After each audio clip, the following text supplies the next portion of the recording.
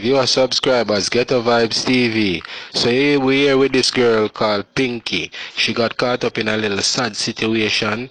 It's alleged that she's now in a schizophrenic condition. She's in the hospital now in Trinidad, I believe. You know, we got this voice note from a friend. You know what I mean? So you check out this video and tell me if you know this girl.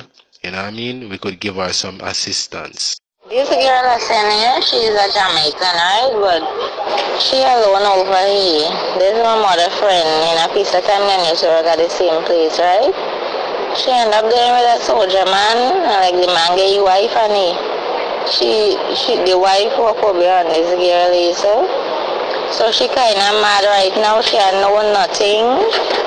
She can't recognize nobody. Let me say, not even a phone. She go like, I don't know you. So she was in Moncton Hospital. I think she's there right now. And the doctors, they want she to come out to go home. But people from the workplace, visiting her and stuff. But nobody have no contact and so for her family.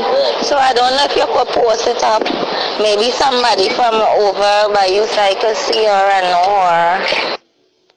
And she called name is Pinky. Yeah, and nobody not getting no contact with her family. Nobody don't know she family and stuff. Because she alone over here now. She don't get no family over here or anything. This girl I seen here, she's a Jamaican, right? But she alone over here. This is my mother friend.